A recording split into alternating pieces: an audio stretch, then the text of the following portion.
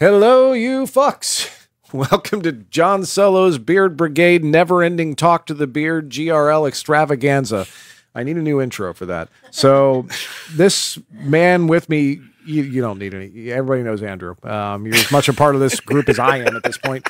But the first thing, thanks for coming on, dude. I appreciate it. Oh, dude, this is going to be fun. Yeah, we did the live reading yesterday down in the lobby. And before anybody, so yes, that is their fireman on Andrew's shirt. This is, if you've never been to a convention like this before and experienced Andrew Gray in person, it's a force of nature. And so he has a fireman's shirt that he wears, and then he has a tablecloth that matches the fireman's shirt. Yeah, it's construction guys. Yeah. So he lays out because you're an author, so you set up a table and you got your books for sale and all that. So he's got this tablecloth of naked dudes on there. Then this fireman. Now I noticed, I flew with you to Amsterdam. You were not wearing that shirt in the airport, if I remember correctly. No, but I came through the lobby, and there's the minister convention here too, and there's all these guys in the black cassocks, and they looked at me as I got on the elevator, and I wanted to turn back and just say, "Nice drag, honey." I don't think I've told the crowd at home about this yet. So yeah, it couldn't have been set up better. There is a Greek Orthodox priests convention in our hotel running at the same time, concurrent with GRL. It's fantastic. So yes, there's these two men in black cassocks with long beards.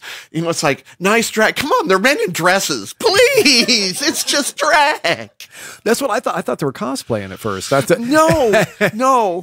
Nope. It's a minister, priest, laity sort of convention. At least that's what one of the signs said. You can't make this shit up. Nope, you can't make this shit up.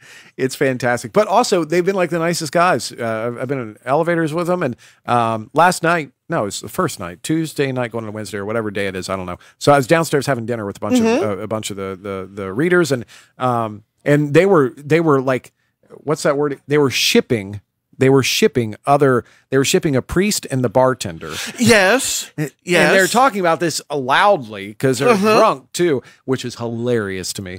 And the priest, they didn't even bat an eye. They didn't even look over. They're very accommodating. I was on an elevator with a couple guys and one of the priests in the full garb. And I said, 19th floor, please. And he says, "Oh, 19, that was a great year." And before I could even think about it, I said, "Yeah, but that was a long time ago." And he laughed. Thank God. Yeah. Me and my big mouth. Yes, John, it's one of those moments when you just want to say bananas. If anybody hasn't watched that video from yesterday, you should probably watch it. Yes. Andrew was talking about apparently you dislike bananas. Yes, I hate bananas. I hate them with a passion. I hate the flavor. I hate the texture. And yes, John, just to answer your question, nobody likes limp bananas. Right. He was... but bananas... As I was saying yesterday, bananas have one and only one usage, and that is sex ed class. Right.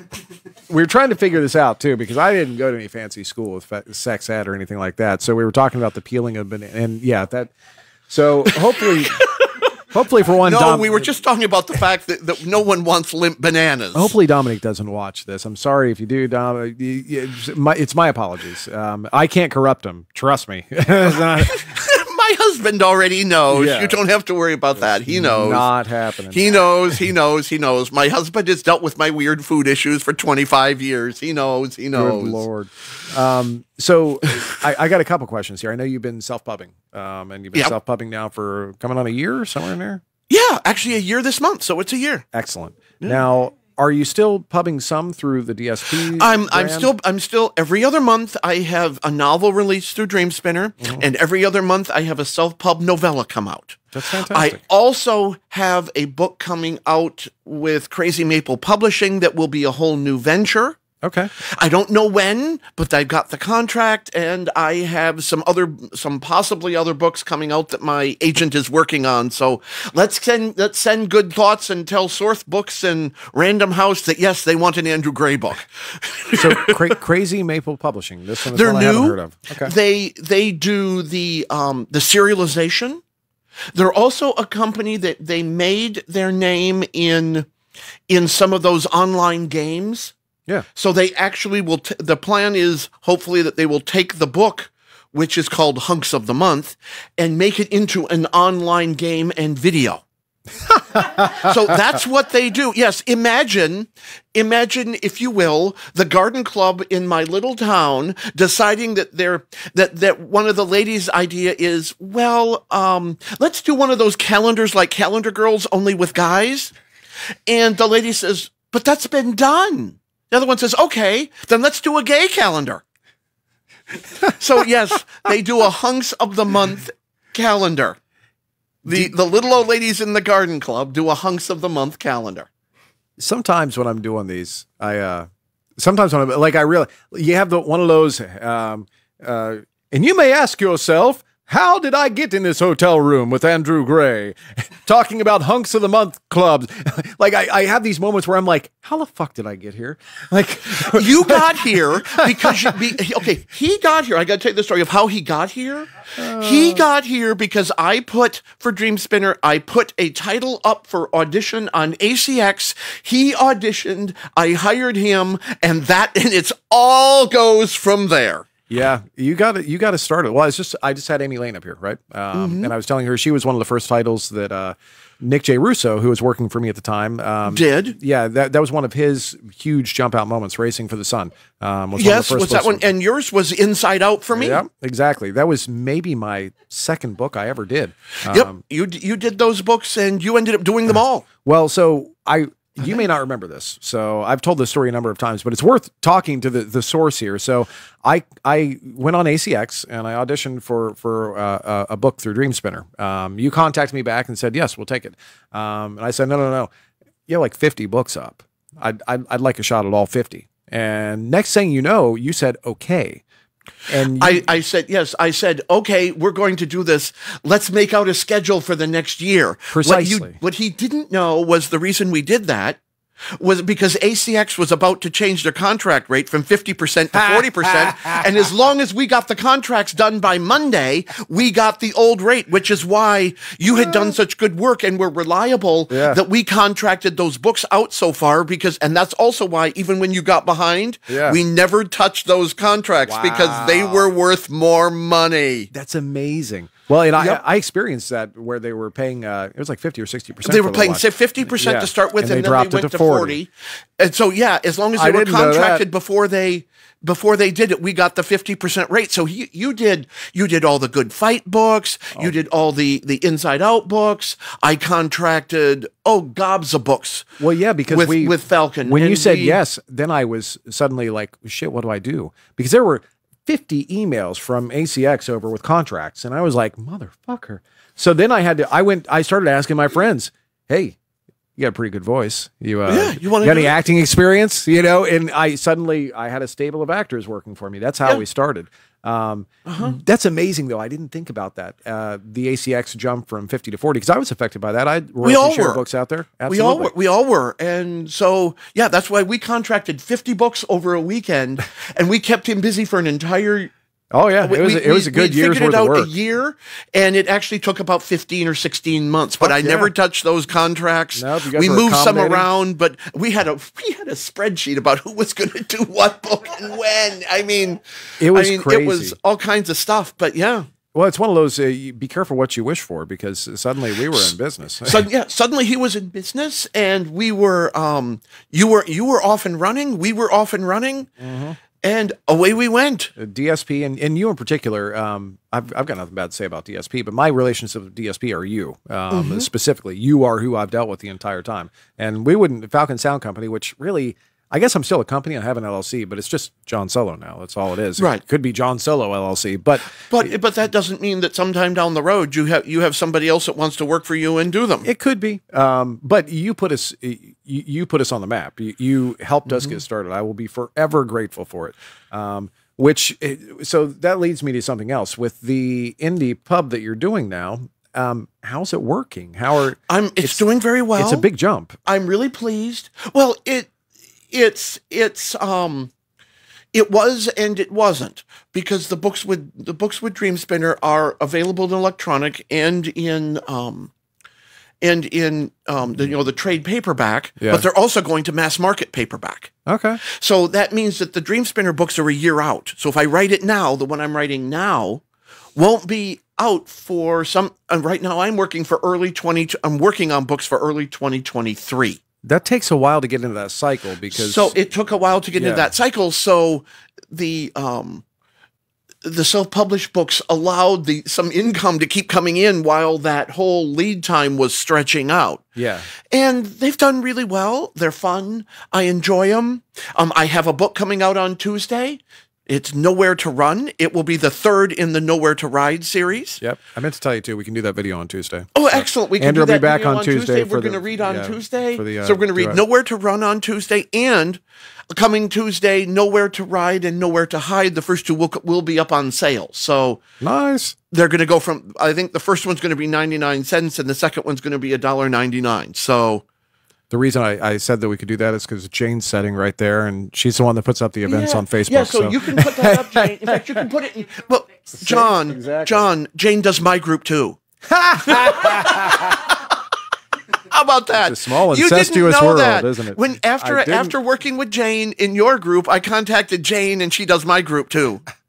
Jane, you're kind of a big deal. I mean, you're not as big of a deal as Melissa Gramling, but you're kind of a big deal. Well, no, she's a big deal. You don't get to qualify it. That's mean.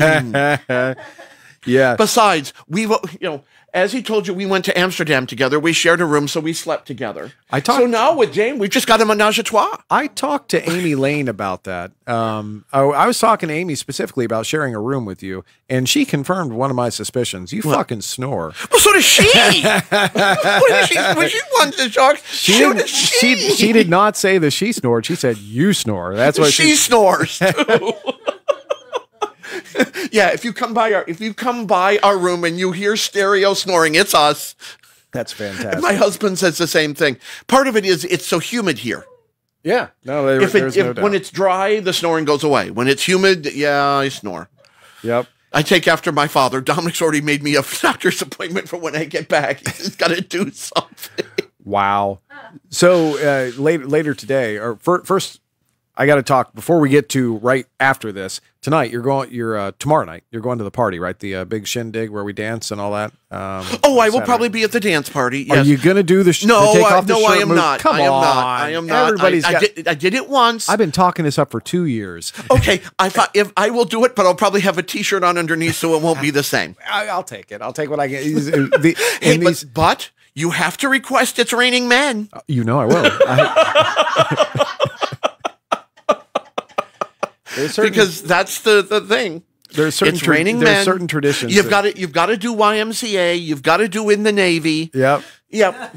Yeah, we'll make sure one of those are on. I think I know the DJ, so I think we should be fine. So The real question is, how well do you know the DJ? not that well. He keeps that dog between him and everybody else. He can't. Oh, it's Randy. Yeah, I'm pretty sure. Okay. It is. I don't know. I haven't talked to Randy. Well, but- I think it was Atlanta when he DJ'd in a jockstrap, and that was it. Wow, I missed that one. Yep. That's when Randy was younger. That's when we were all younger and a little more stupid. What are you doing after this? I know you've got a panel. When I've got a panel at 2:30. Okay. So after this, I have to go down and pick up all the stuff because Amy had her author lounge after mine. So we just switched tables, but I left all my stuff behind Amy's table. Perfect. Friends are friends, man. Yeah. Friends are friends and pals are pals and buddies sleep together. Hey, buddy.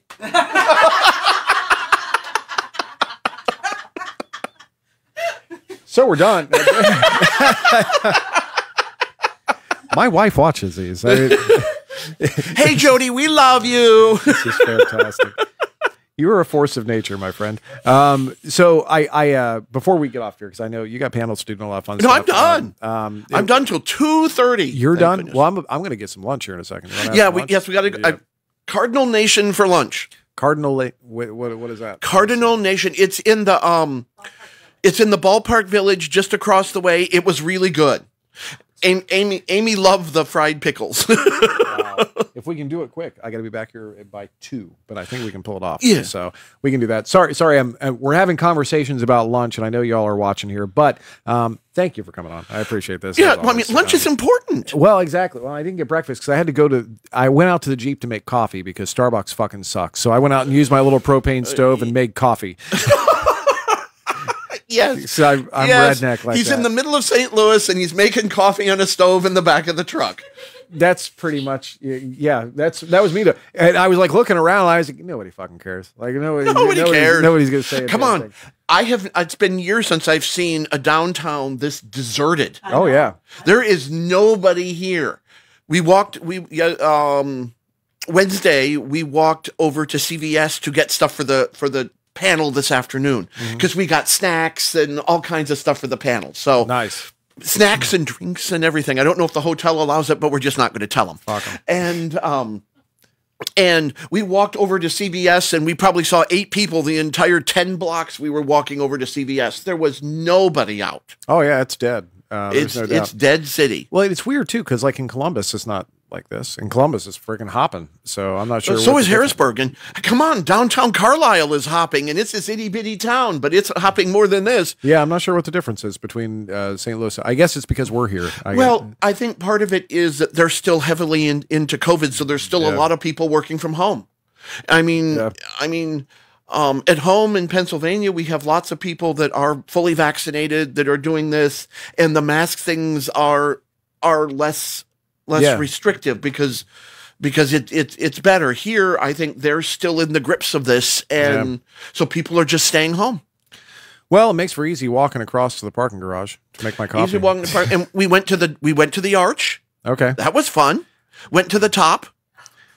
I've heard Sandy was fun. Sandy was telling me that's a little trippy going to the top, and it's kind of you're in a pod. You're not in an elevator. You're in a pod because of the curve of the arch. So as you go up, but it's not as though it's going, it's just this light and then it just moves back. It's not a jerky motion at all. It's very fluid. It reminded me of going up in the Eiffel Tower because as you're going up, you can see all of the girder structure from the inside of the arch. Okay. Which is like you go up in the Eiffel Tower. Particularly, you go up to the first landing and then you get out of the elevator. Then you have to take the elevator up to the very top. And you get into that elevator, and what you see through the windows is all the girders. And then the girders start to disappear because it gets narrower and narrower. It's like, are we going to run out of tower? Wow. Are we going to turn into Willy Wonka? Because this thing keeps getting narrower and narrower. And you're like, holy crap. People have done it before me. They survived. Yes, people have done it before me. I'm not going to get claustrophobic. Just let me out of here. Nice.